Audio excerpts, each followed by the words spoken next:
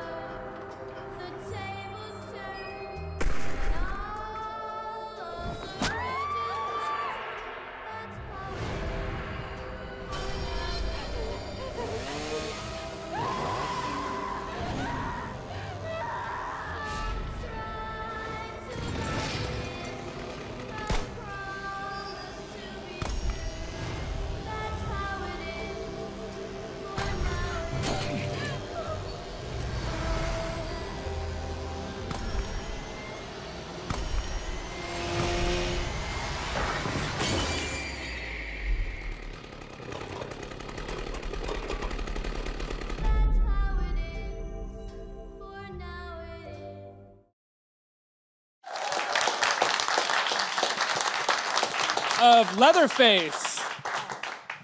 Let's get into this movie. I watched it over the weekend. It's sick. It's literally sick. I was so happy because if you're gonna do a Texas Chainsaw movie, fucking do it right, okay?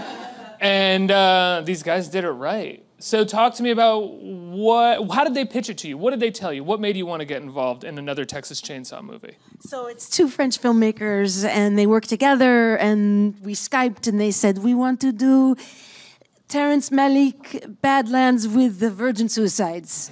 And I was like, I'm there. And they look like these cool Parisian skateboarders. They're like totally cool. And I was just like, I'm there. Send me the script whenever you want, but I'll see you in Bulgaria. So it was, oh, you guys shot this in Bulgaria? Yeah. Wow, and it's supposed to be Texas.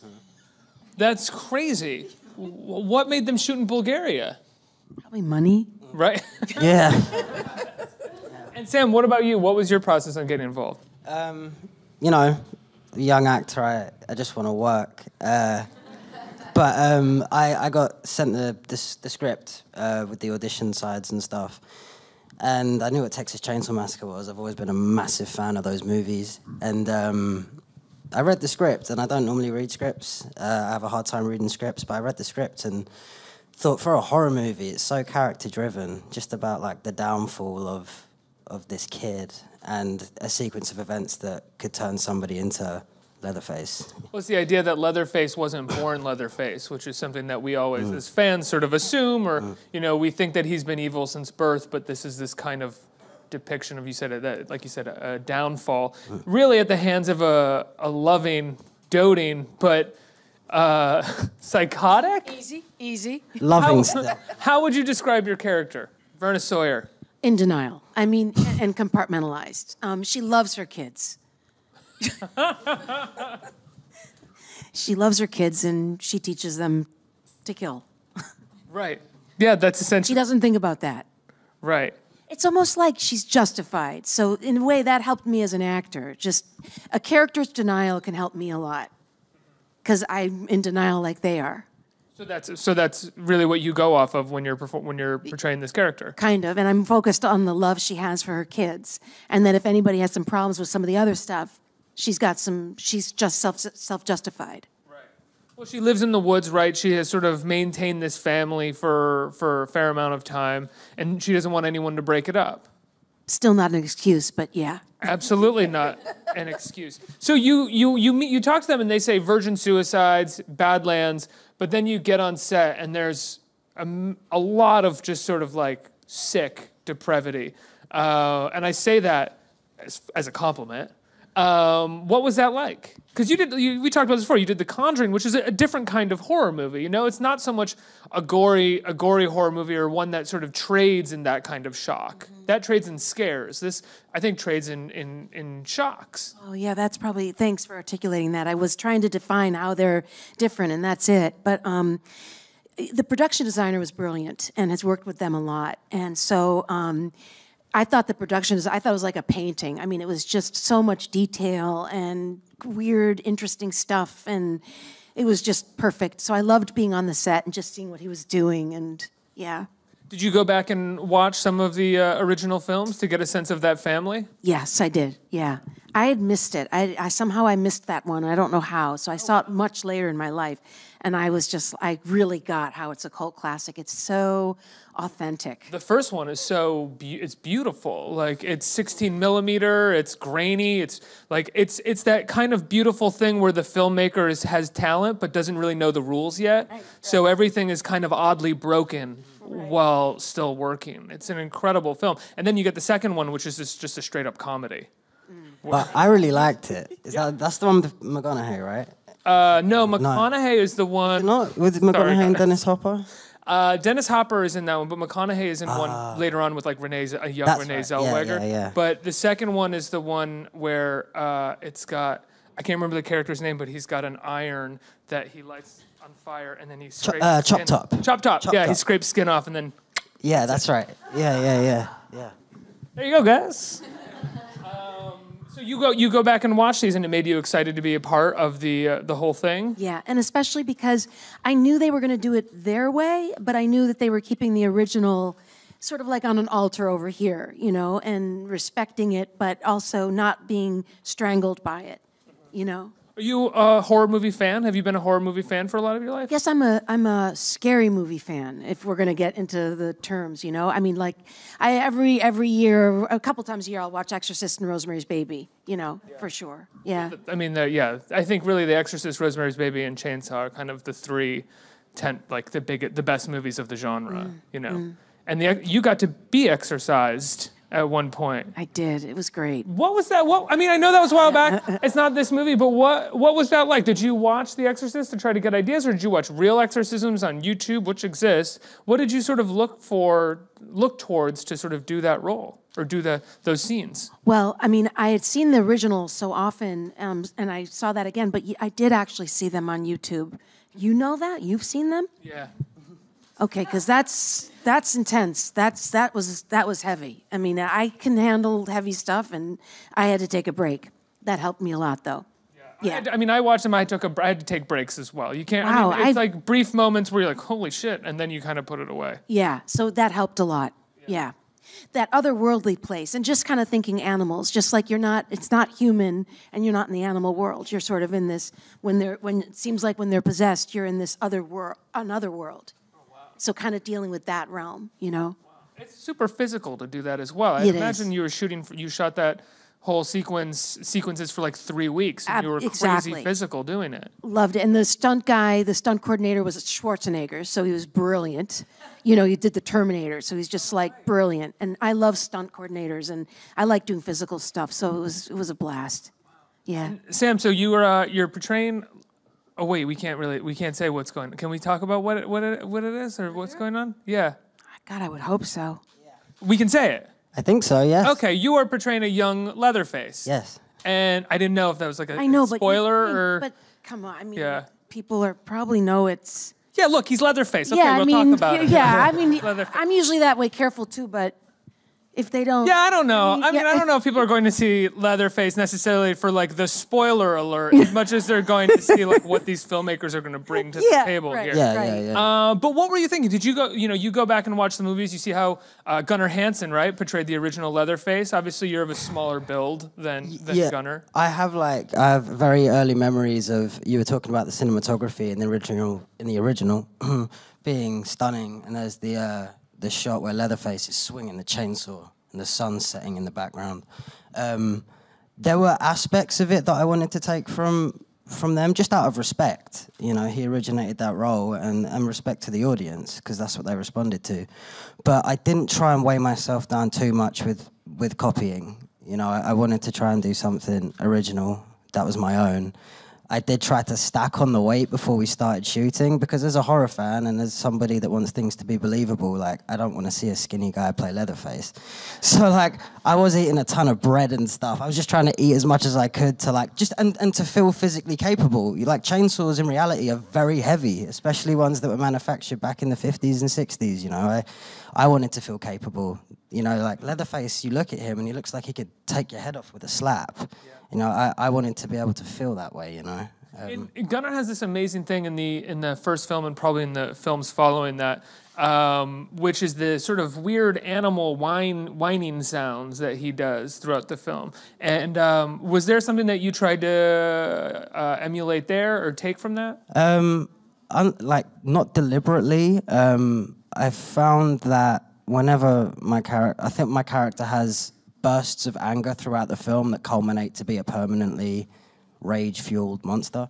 But I kind of developed this battle cry for the character. Whenever he lost his temper, it became this battle cry. So I guess that was my version of the animalistic noises and sounds of losing control, you know. When you get angry, it was just like... The first time it happened, there's a scene where we're in the hospital and I'm stomping on someone's head and the director said, just go for it. And I don't mean... it just came out of me. I've gone, 1, 2, and then rah! And I was like, oh, that's a thing for the character. That's the beast coming out of him. And as the film progresses, the beast comes out more and more and more until he's not human anymore and he's just the beast. Right. You know? There's a lot of blood in the movie, as there should be. What was your biggest blood day, personally, when you were on set? There's a lot of them, huh? Well, I probably did more of the causing the blood, so I didn't have too much myself. And also even causing it by telling others to sort of do it. Use him. I don't know what I can say without giving spoilers away, but my first chainsaw kill was the bloodiest day. Yeah, that was. My first chainsaw day. Yeah, Pretty solid kill. yeah, that was bloody. And what was amazing is we had the most incredible special effects team. Yeah. Special effects is practical, I think. Yes. They're all, for the most part, practical as far as I could tell. And just for like the human psyche, when I'm attacking people with chainsaws and seeing all this blood fly everywhere, that's actually happening. It's not something they've added after. That happened in camera. And it's kind of disturbing because at the end of the day, your brain is processing this image that you're seeing. You mean the blood is splattering and real... Wait, what? Like the special effects blood. Yeah, like, yeah. It was there on the day. It wasn't yeah, something yeah. that they CGI'd in after, you know. Yeah, what was it like? I mean, I'm not going to say which character this happens to, but one of my favorite parts about the movie is most Texas Chainsaw movies, and I'm limiting myself because I haven't seen the Michael Bay remake, so I don't know if they did this, is when the chainsaw actually strikes somebody, it's slightly off camera, or it's just beneath the camera where the chainsaw is hitting, or someone's turned away. In this, if you like this, the chainsaw rips people on camera, and one of the people that it tears apart, it gets at his hands, and it's awesome. What was it like shooting that? Because I actually couldn't tell. I mean, I was like, that kind of has to be practical, but that looks like it'd be pretty hard to shoot. It was complex to do. It's not something that we got in the first take. It was something that we had to do over and over again to make it look right. But what was great about this, I don't think they've done this in the previous movies. The special effects department had a week where they didn't have anything to do, so they said, let's try and build a practical chainsaw with a rubber chain on it. Right. And that's the reason for those things looking real when you actually see the chainsaw make contact, because there's a chain. It's made out of rubber, so it's not going to hurt anyone, but there's actually a chain spinning on the chainsaw. It wasn't added in afterwards, like it was all there. Oh, wow. Yeah, they were incredible. So what does that feel like when you're wielding that chainsaw with the rubber thing on it? It definitely... There's blood and there's wrists all over the place. It helped it feel a lot more practical. They did do a cutaway shot with a real chainsaw cutting through a prosthetic hand. And the sound of a chainsaw in an enclosed space, the fear it strikes into your heart. I didn't even want to be in the same room as it. Wow. It was petrifying. Were you there for that? Do you remember that? I was there for a little bit. They were having people getting the hands to look real, the prosthetic hands. It sort of looked like Steven had a human behind him going like, you know, and that was hard. And we had to work on that to get it right. And then I left when they got it right. But a real chainsaw, one of those real old chainsaws, I don't ever want to be in close proximity of one of those things. I hope Unless you're there's not. A sequel, and you have to be in close proximity. That's true. Yeah. Lili, I think, but you got your start really in the '90s, right? In the '90s, and that was a time where it was still kind of a time of like you did movies, right? And you mostly just did movies. I mean, as an actor, you told your agent that you wanted to be in film, and that's what you stayed in. And if you went to TV, that'd be kind of weird, and it'd be kind of hard to get into theater at the same time as well. And just this year, you were in American Crime. You were on... Thanks. Thank you. For my money, the best show that television has produced in a really long time. I loved how uncompromising that show was, especially this past season. And you were on Broadway in Marvin's Room, right? Yeah. And you're in fucking Leatherface. What is that like now at this point in your career to be like, I can do all of these things, be it like, you know, the highest brow possible or like the most fun, artfully made version of lowbrow that you could possibly do? Yeah, it's a great point. I mean, how fluid things have become, you know? We really kind of anything goes now, you know, for better or worse. And, you know. Pretty sure I know what you're referring to. You know there. what I'm, yeah. And you could get into politics if you wanted to. and so, you know, it's great. I mean, because there was a day where, as an actor, your career could be over if you did TV. You know, theater's always been okay, but so yeah, here I am. It's like anything's possible. No contempt prior to investigation. You know, you can kind of be like, that sounds fun. That's not, and you know, my career's like, it'll be fine. Like, let's do it. It sounds fun. Exactly. Yeah. Sam, you got a couple episode arc in Mindhunter this season as well, right? Yeah. You were in one. You're in 2 episodes, right, or just 1? Just the one. I thought you were I was just in the one. Okay. Just in one episode. Yeah. Well, you play Monty. Yes. You play another psychopath. Yeah. Where's this coming from? I honestly don't know. I played a... Checked your IMDb. You have a couple other horror movies coming out soon as well, right? I played a character on a show in the UK that was the epitome of meek and kind and sweet and like a really nice guy.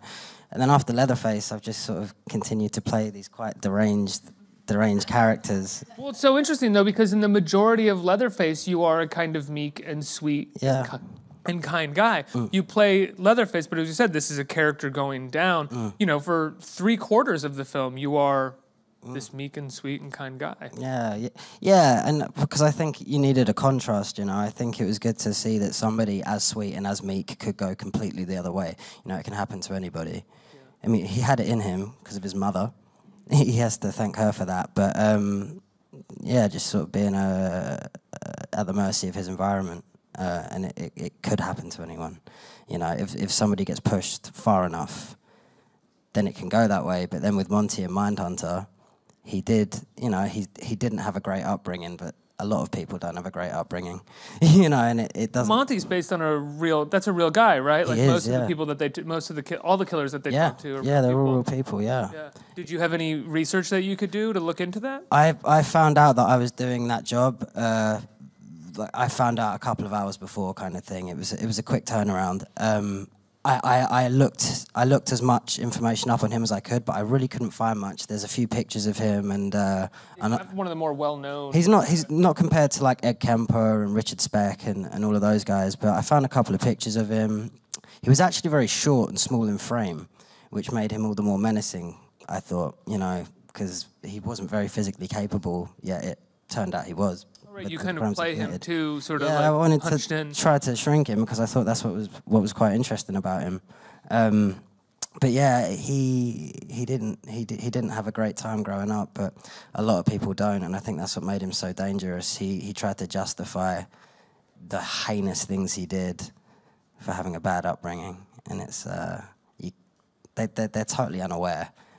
There's a line in the show, and I don't know it verbatim, but it's something like, normal things happen to these men. It's just the way they process it isn't normal, and that's the key.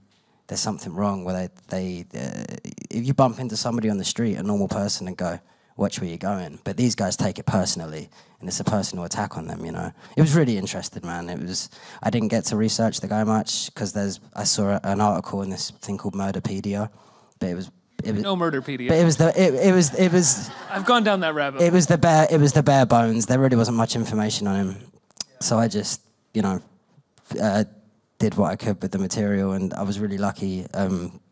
David Fincher directed my scene, and I felt in such great hands with him that it made my job a lot easier because he knew exactly what he needed, Yeah, we had Jonathan Groff here just earlier today. I know, He I was missed saying- him. He's great in that. They both are. Everybody is. Yeah. Well, congratulations. Let's get some questions from the audience. Oh, you're ready to go. Hey. You are stoked. So the original from 1974 is my favorite horror film ever. I think it's a masterpiece, and so I have a lot invested in this being really good. And there's so many kind of soulless remakes and films these days, but I really I think this will be good because of the directors. And I wanted to know, when you were talking with them and preparing for the film, there's like 8 films before this. How much of the mythology were they drawing from? Was it just the first film by Tobe Hooper? And what did they say that you should watch to prepare for the new film? Thank you. Did you like the trailer? I love their film Inside. That's the main reason. Okay, so you're probably going to be okay on Saturday after you see it on Friday.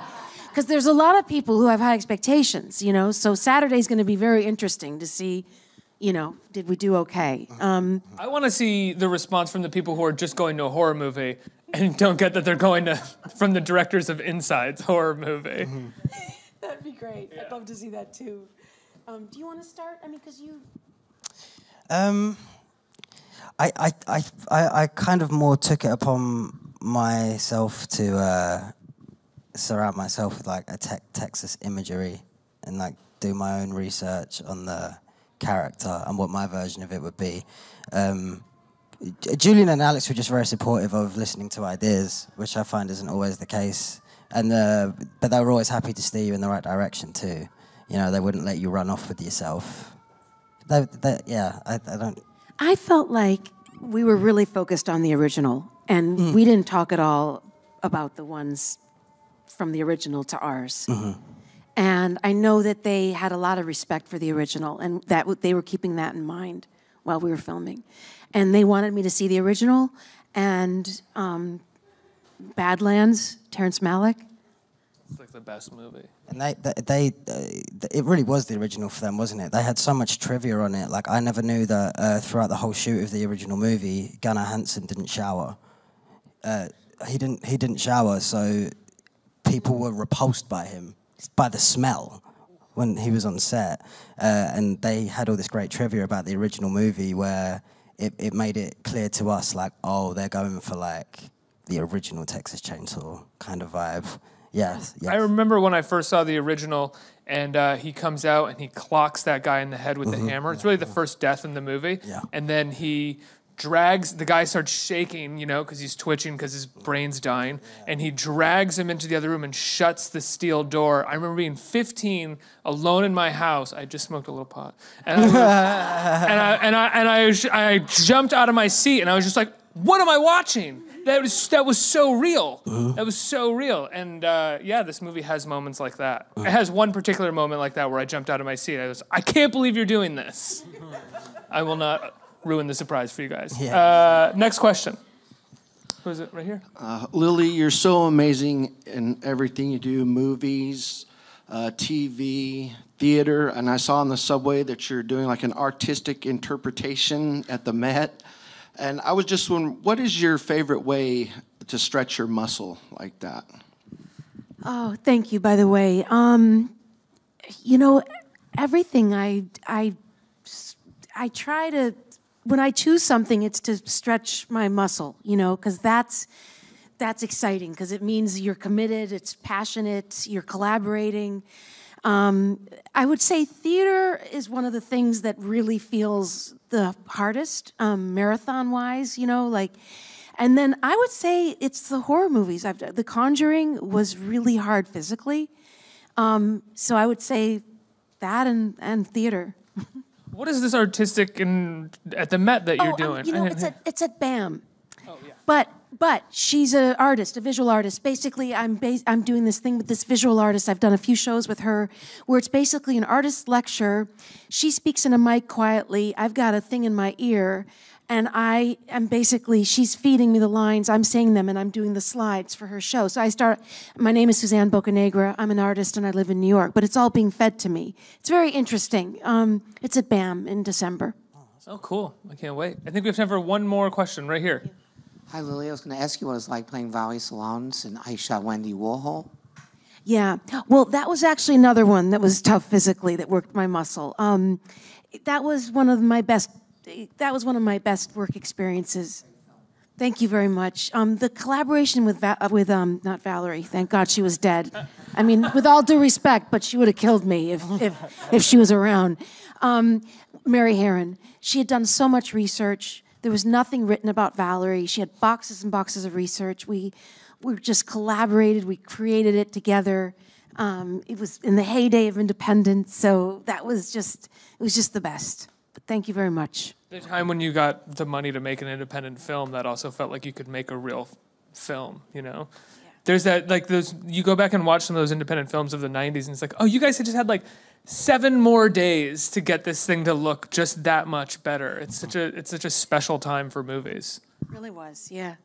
I think that's all the time that I have, guys. Oh, well, thank you. Yeah, thank Leatherface opens October 20th nationwide. That's this Friday. This Friday. Right? I think all of you are going to go see it. I know you're going to go see it. Guys, give it up for them. Yeah. Leatherface. Thank you.